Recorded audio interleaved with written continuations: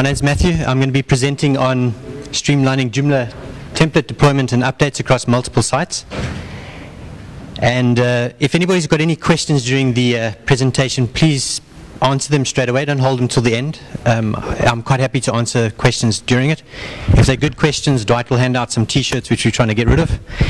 And if anybody wants to come to Joomla Day at Cape Town, we have some lanyards to remind you. You can hang them up in your bedroom or toilet, wherever the need is. Right, so we were approached by a company last year, around about October. They had a development company who didn't complete the task, and they had a bit of a situation where they were meant to deploy 12 sites in a very short space of time, and they had 2 live, and they had some VC company to answer to, and they were not achieving their goals. So we sat with the task of looking at these sites, and in a short space of time, which was 4 months, we had to get 8 sites live. And there were a couple of issues with the sites. First, it was 1.5. We had to make a decision whether we were going to stick with 1.5 or upgrade to 2.5, and a couple of other things which we needed to look at. So the company is a startup based in Cape Town, and their goal is to deliver news stories to the African countries which they are targeting. So the African countries which they're targeting is Angola, Botswana, Namibia, Tanzania, Zimbabwe, Zambia, Mozambique, Rwanda and Uganda, plus Nigeria and Kenya. And I've forgotten the last one, so if you can figure out the flags, then that's great. 2 of the sites were in Portuguese, or are in Portuguese. The rest of the sites are all in English. So there's already one challenge that we had to face in terms of updating across the multiple installations. Yeah. So the big question is, how are we going to achieve this? Because updating 12 sites is not an easy task, especially when we're looking at code changes, component updates, template updates, and we're looking for a system that we could put in place which would make this all smooth. Now, bear in mind, we're not dealing with a multi-site here. A multi-site is a very different idea because, number one, the data is very different from each site. And also the users. The users need to be demographically different at the end of the day. So we set about talking about a couple of things, and I had been to a WordCamp conference last year, and I heard about a very nifty tool which is called Unison. And the development company that was looking at this said it might be an option at updating sites. So that sort of stuck in my head, and when this project came along, it sort of looked as though we were going to actually use this in reality. So some of the integration decisions that we had to take. So we use K2 as our primary content system, and the reason we use this is to make it easy for editors to add information into the site. It's pretty easy. We have Joomla Social running the whole social area. It's not used as much, but it's there for the client. We've got another component called FW Real Estate, which we're using for the property side. And if anybody's dealt with Mozits, anybody? Mozits Tree, I think it's driving the extensions directory. We use that as well.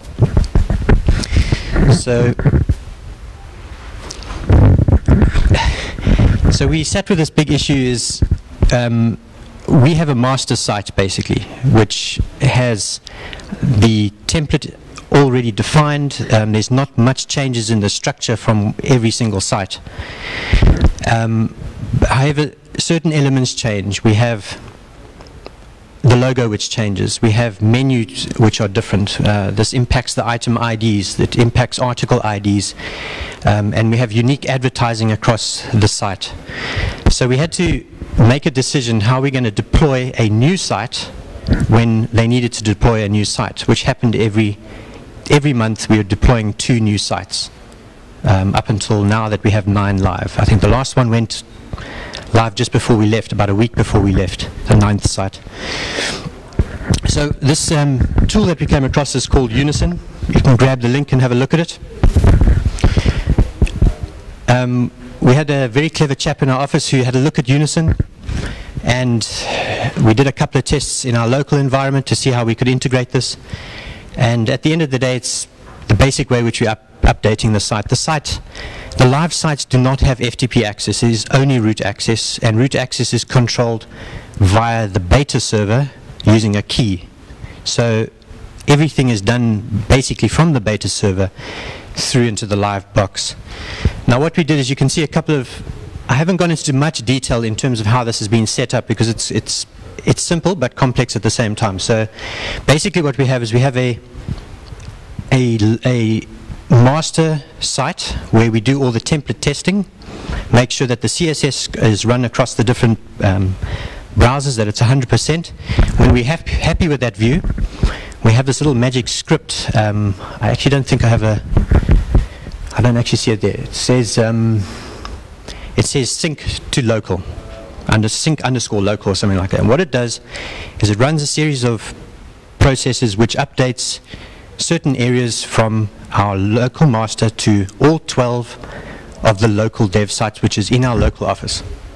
So we have basically 13 installations in our office. So what that allows us to do is to go to any one of these installations and double check that whatever changes we've made in the template, or whatever code changes we've made in the advertising script, or wherever on the site, we can actually test beforehand. Once that's been done, so you can see here, these are the areas which we're targeting from a template point of view. We had to target mozits because we've got specific views in mozits which are different on the views. So we have exclude paths and we have include paths, and this is all run through these scripts. So once we're happy with the local, we run another script which then takes the 12 local dev sites and pushes all the changes up to the staging server, our beta server, which is not as powerful as the main server, which does cause some issues sometimes. And once it's all on there, we then double check everything again to make sure that if we've changed the logo, that the logo is actually reflecting on the beta server. Or if we've made a change to the advertising, that the advertising is actually pulling through on the beta server. So the beta server is a mirror of the live server. The only difference is the content has changed so radically, so we're out of sync with the content. Once we've checked it on the beta server, we run our final script, and it then pushes everything across to live when the sites are live. And you actually do not see the changes. The sites do not go down.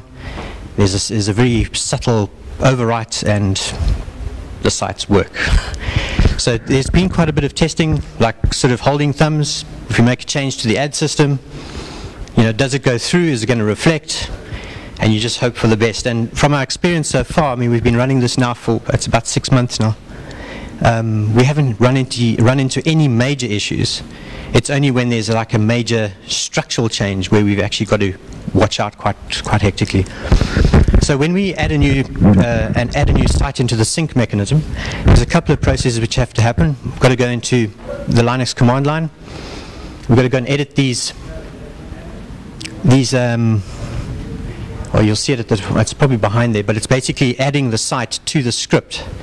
So we launched Tanzania about a week and a half ago. I've got to go into the script. I've got to add the exclude for Tanzania, the include for Tanzania, and make sure that it's running from the local to beta and then beta to live. And so when we launch the next 3, which whenever that's going to happen, we go through the same process, so we're not populating sites that actually don't exist. So that's in summary what this tool does. It's a fantastic tool if you ever get into this situation, and this is good for staging.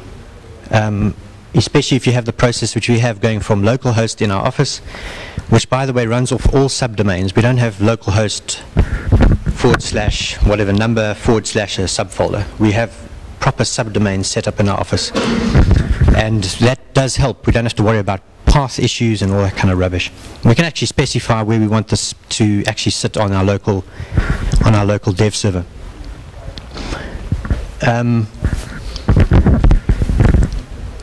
There is not much documentation on this, so you've got to do a lot of trial and error if it's the first time you're going to look at this. Ping me if you want to have a look at these scripts. It's not easy to get it running once you do it. It is a library that can get installed. It does run on Mac as well, apparently. So this is what these sites look like.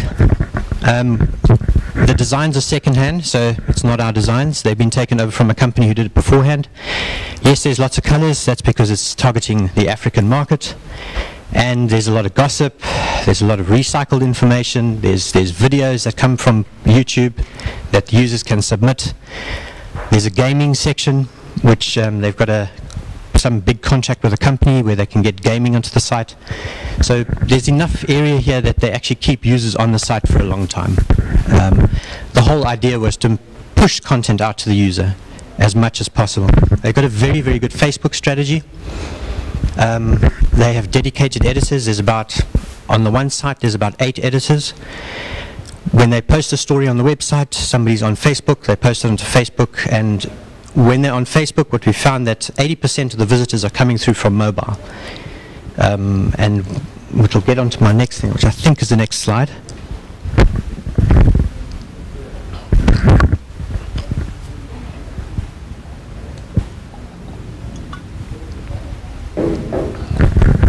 So this was a big request from the client who's mobile. They were previously using, I think it was mobile Joomla. Correct me if I'm wrong, I think it is the component that runs. The problem is mobile Joomla was becoming a little bit buggy with the content. It wasn't delivering the proper stuff, and it was too heavy in weight. So we decided, well, why don't we just write our own one? And this is basically using jQuery to output this view. This is the main page that you'll get on. It taps directly into the K2 articles. This is the main category view. That's the subcats. And then we have, sitting behind here, we've got the list view on the articles, and then on that side is the article view. Yeah, it's custom written. I can't tell you exactly how it works. I didn't write it myself. We had somebody do it for us. The prerequisite on this is it had to be fast. So that's why we cut down all the extra junk. The total weight of the template, this is excluding the images and the content that's loading, is 37 kilobytes. Weaver apps, they sit at about 100 kilobytes on their app. So we've done a pretty good job at making this as lightweight as possible. A couple of extras. We're going to be going into another phase on this project where advertising is going to become quite important, which means we have to integrate 2 different ad sets. The one is Google Ad Set, and then another one is it's Google Advertising from DFP, and then AdTech Server, which is a German-based company. So we're going to be adding advertising below the logo and at the bottom here, and then it's going to repeat on every single view, which means it's going to be a modification to this. And the modifications are quite easy. It's all template driven, so it's just a matter of putting in the switches, making sure we bring in the tags from the ad company, and away we go. This is their biggest market, is mobile. It's 80% on most sites in terms of their stats. And the reason for that is the infrastructure is not fixed line, it's all mobile line. So it's a very interesting market to be dealing with. You'll notice that we don't target, I think if I go back one you'll see this. You'll see at the top here the main menu. It's today's news, lifestyle, what's on, property, jobs, where to eat, where to stay, games, music and videos, and info. So we only target at the moment today's news, lifestyle, what's on, and jobs. We're not targeting anything else because that's what the client wants. So we were able to specifically target only the K2 articles, and we've managed to move jobs into K2 as well. Full submissions from the front end. Yeah, so. Has anybody got any questions? Because we've got t-shirts to get rid of. You mentioned the templates for the file base. You mentioned that your staging environments can Python-wise. So you're not touching the database or anything. It's purely the Yeah, so basically if we had to add, say, a module to the right-hand side or wherever, what we've got to do is we do have to do that manually because the databases are not the same. So there is a bit of a manual work which is involved in terms of that. It's not like mission critical because we may have 2 or 3 modules that we might have to add. We have one site where we've had to add 2 modules on the right hand side. One deals with the radio station and one deals with a some sort of feed coming from another site. So that site is already completely out of sync with the rest of the sites. So now our module IDs are out of sync. What we have thought of doing is, when we add a new module, is we actually go into the database and change the module ID so that it is unique across, well, is the same across all of them. Because if we've got custom PHP code per site, which we do have for the advertising, in terms of the item IDs, then we're not going to sit with having to code things 12 times, if that makes sense. Because it's unique to each site then. And as far as the conversation you mentioned on the, so you don't care about a lot of content, it's purely the structure. No, the content the client deals with. We don't do anything further from that. I'll just show you one other further thing that we had. Yeah, there, congrats, you have another t-shirt. So we had a plugin written to do this image over here. If you can see it over here. I think it's a 64 by 64, could be smaller.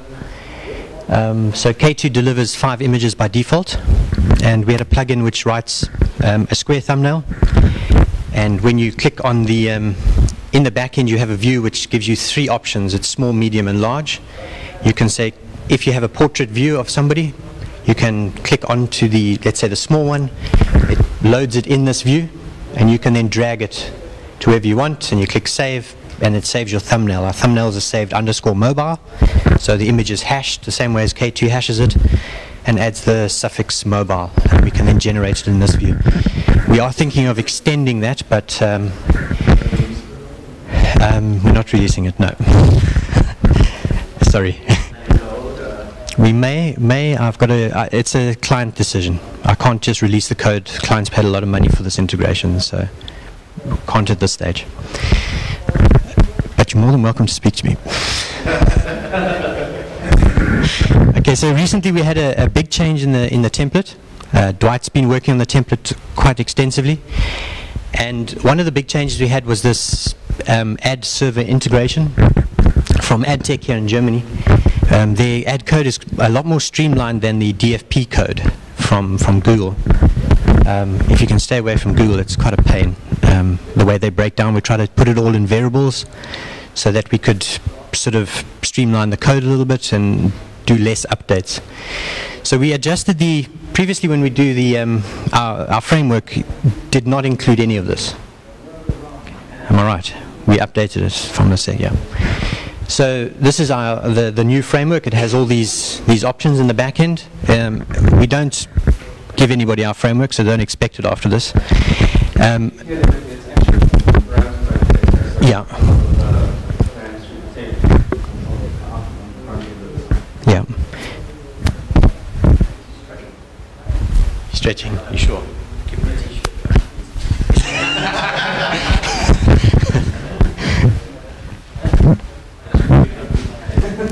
Okay, because of the complexity of the code,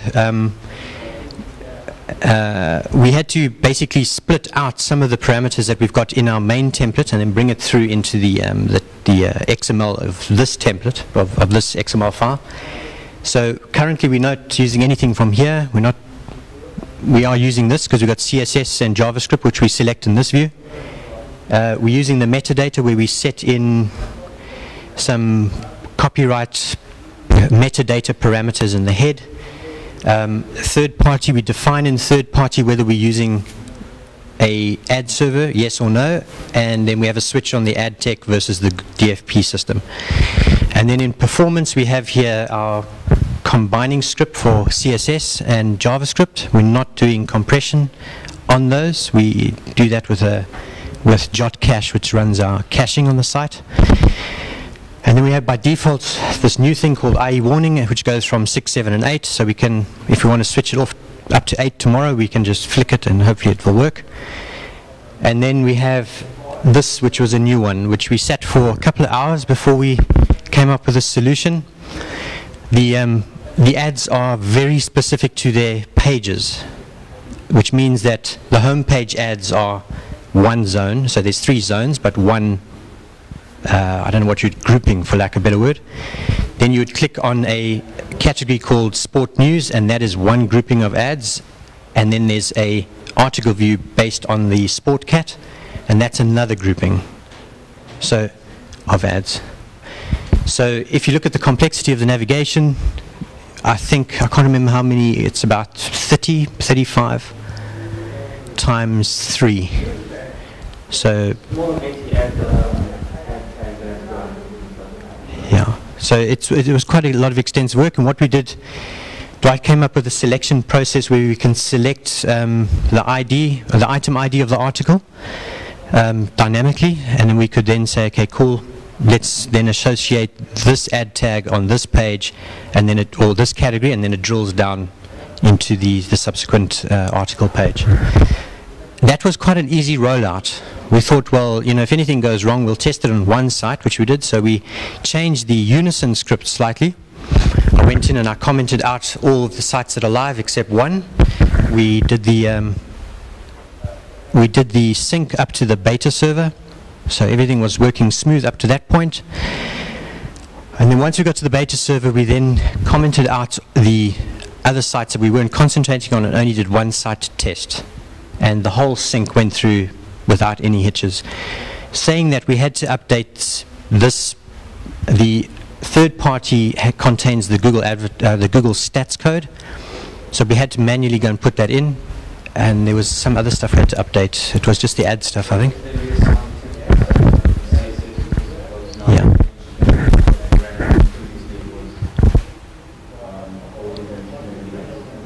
Correct. Yeah. Did you come up with this framework because this time you didn't have database access? No.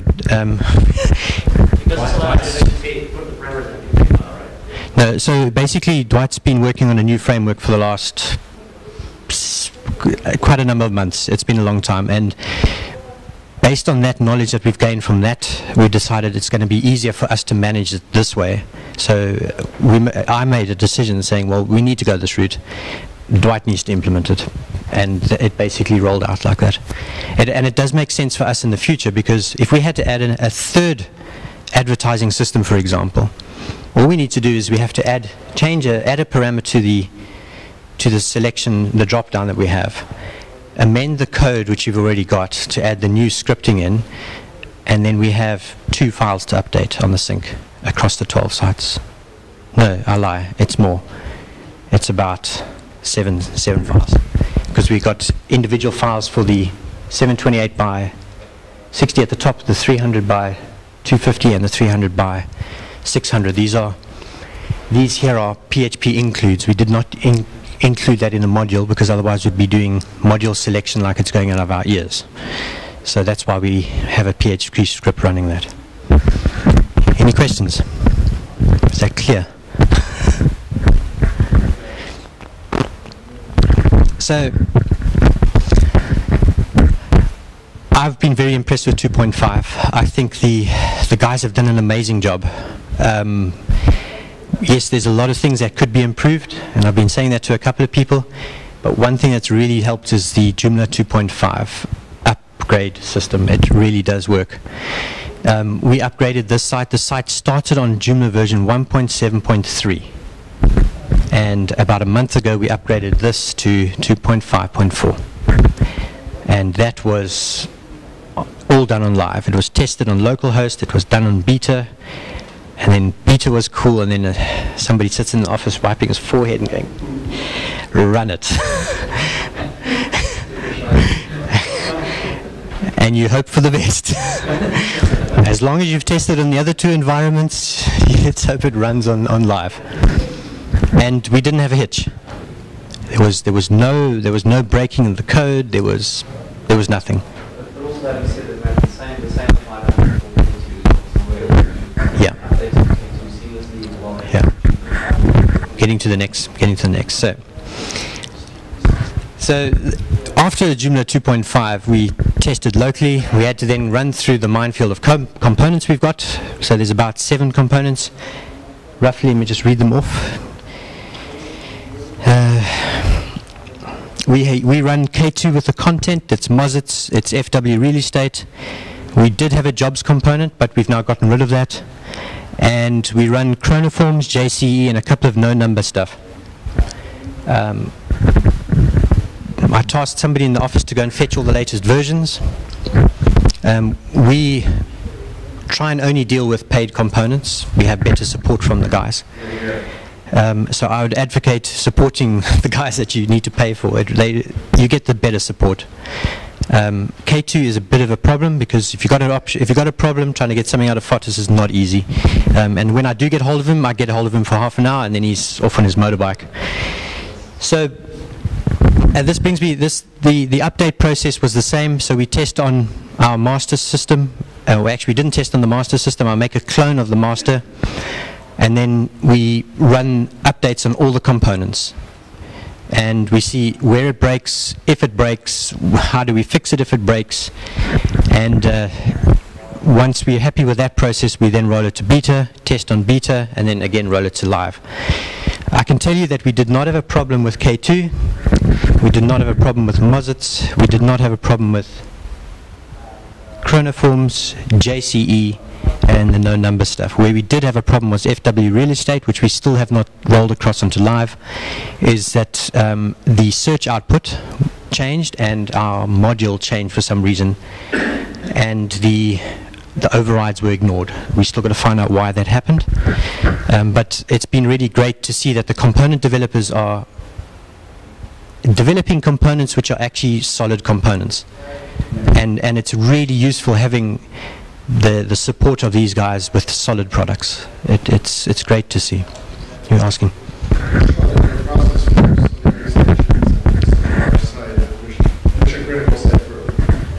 you say test and nothing breaks, do you have any automated tests running to check output and discover that even though it looks correct, yeah, so output is different, or is it just a manual process? it's a manual process, so that's why we have a master site to test everything on, and then we should be really testing across all 12, but we do random.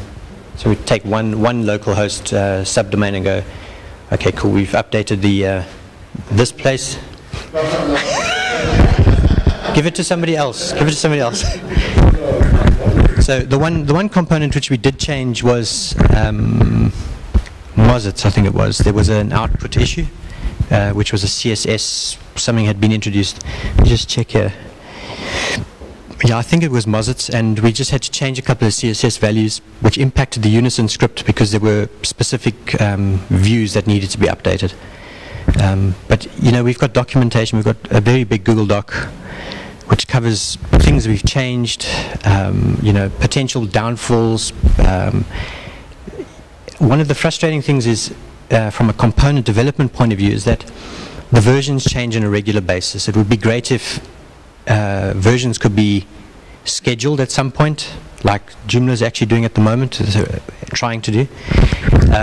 If that could be rolled across on component level, then, and it tied in with maybe a Joomla update, you're going to save yourself a lot of time.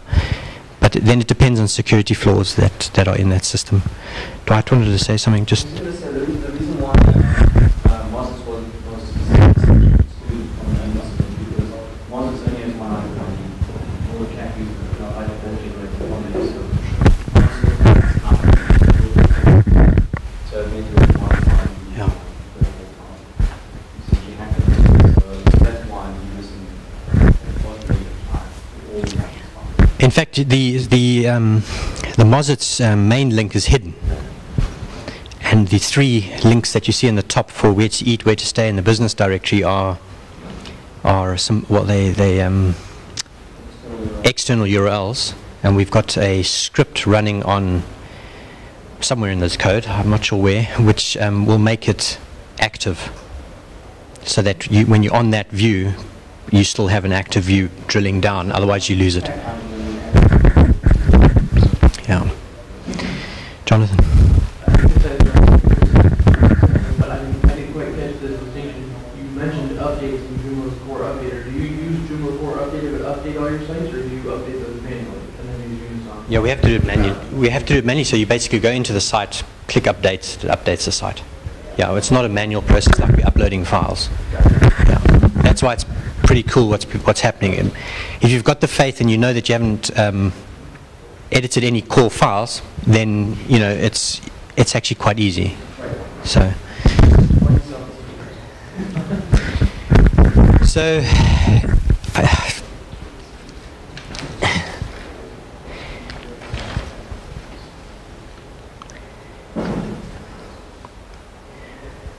think I...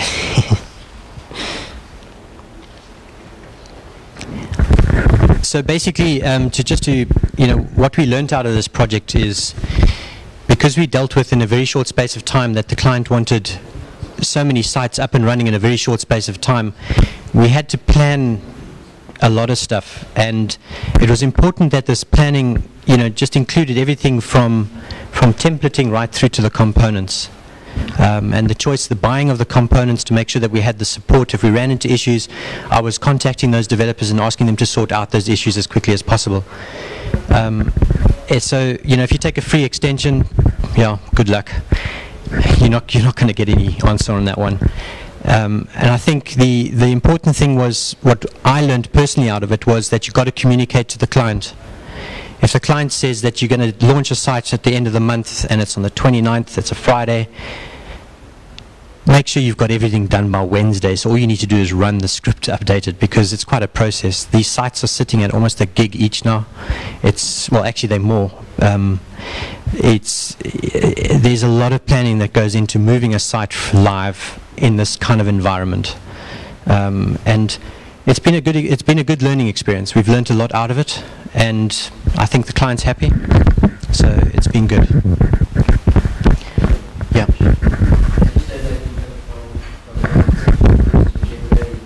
So was there any specific issue you have faced or what? Yeah. Okay. So it's a good question. The client was quite pedantic about mobile, and we did, I reckon, about 20 hours of research maybe into the target phones that were going to be targeted. So we came up with a list which is called A, B, and C: grade A phones, grade B phones, and grade C phones. Grade C phones are your WAP phones. And then you obviously go up to grade A, which is your smartphone type thing that everybody's got here. So jQuery degrades quite nicely in a WAP phone, which is quite useful when there's when there's low broadband. And then when we first built the mobile app, we decided only to target the news cats and nothing else. That was not part of to target Mozarts. There was no targeting of the FW real estate. It was purely the news area. We only introduced jobs about a month and a half ago, because the second most visited link on the site is jobs. And they draw a lot from the stats. So it's news and jobs, which are the most visited areas on these sites. So now what they can do is they can go and post jobs in Facebook, and the guys can then go check it out, go to the mobile site, there's contact details on the job, and basically take it from there. Okay.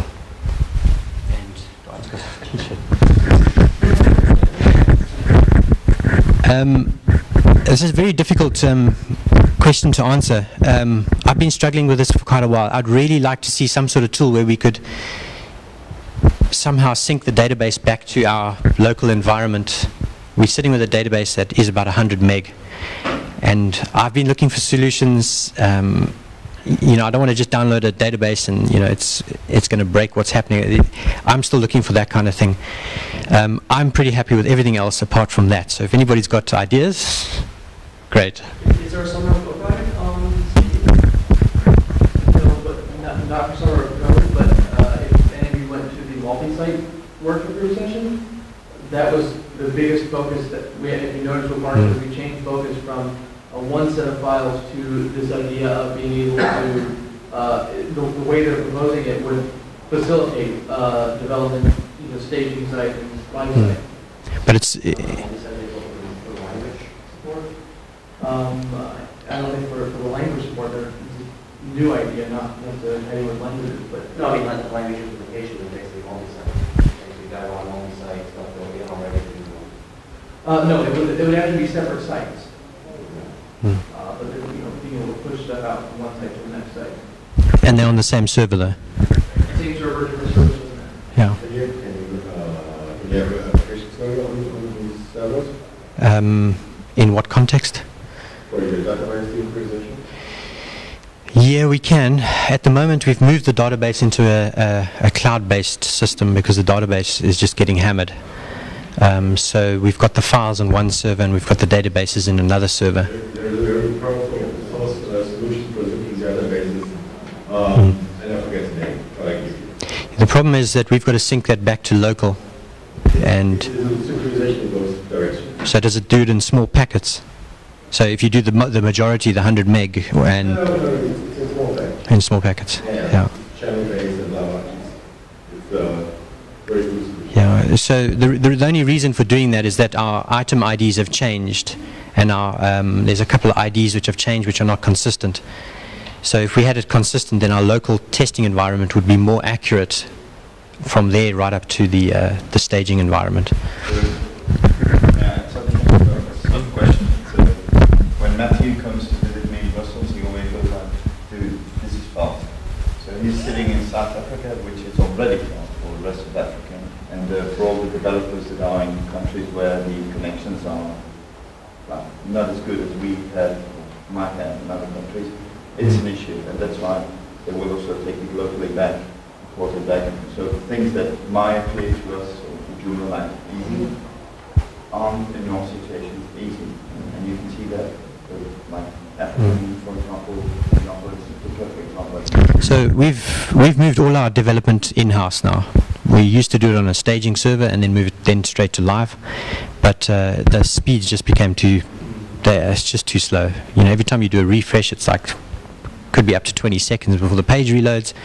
You do that a couple of times a day, it just becomes a bit useless. Now you can do that. You can work on a development server here in Europe, and you can get response times like this if you wanted to, but we can't. It doesn't work. So yeah, again, it's just a short slide to thank the community who helped us get here just to come present and interact with you guys, and we really appreciate that support. And those are the few people, well, the only people that supported us, and I'm sure there's a couple of people who supported us with the vote for the Joomla Gov, so thanks for that. And that's the end. So any questions, or if you've got comments or anything, please let me know. For your backup, are you rolling all the backups, or is this by somebody else? Okay, so they have an ISP involved. We're not responsible for backups. So instead of the file base level, none. Yeah, we don't have to worry about any of that. If the servers crash, well, it's somebody else's problem. If the databases crash, well, let's hope they make a backup. Yeah, it's actually quite difficult because we ran out of hard drive space the other day. And you won't believe that if you run out of hard drive space, it kills your sites. Sites will run, but suddenly things don't run. Like, we had problems with modules not loading. We had problems with sessions not loading. We had problems with images not going to be uploaded when an editor, created the article and tried to add an image, and then it wasn't going up. And you only know these things if the ISP was monitoring at a 1 gig level. It should have been set back at maybe 10 gig notification rather than a gig. So we've learned a lot on this site in terms of its growth. The one thing that we have picked up, and I might get flack for this if I say it, but we're on a VPS server.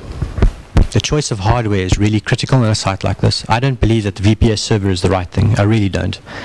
And the makeup is, we've had the original VPS server was a 2 CPU, 100 gig space, and it had 8 gigs of memory. We increased it to 12 gigs of memory, and the space, obviously K2 uses a lot of space when it generates thumbnails and images and all that, so the site grew very quickly. Well, these sites, the 9 sites, grew very quickly.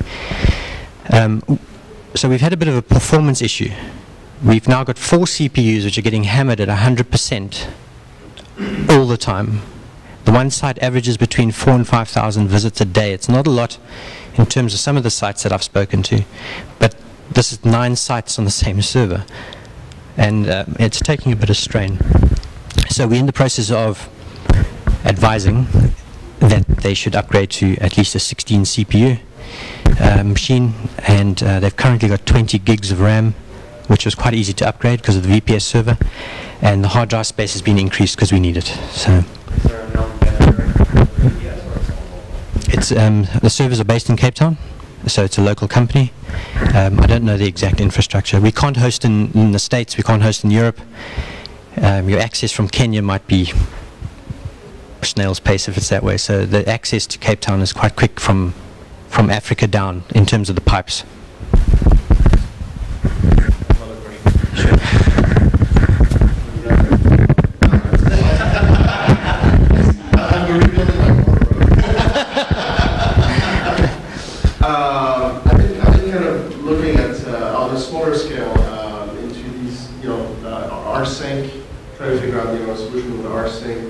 solutions that are based on Git that will actually push from staging to live, keep things in sync.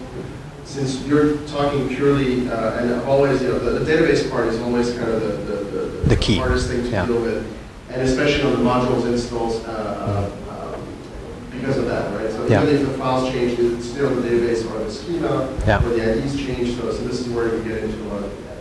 Did you consider this at all? And if so, why did you choose something that might be less, I don't want to be degraded, but less standard, right? An rsync or a Git solution?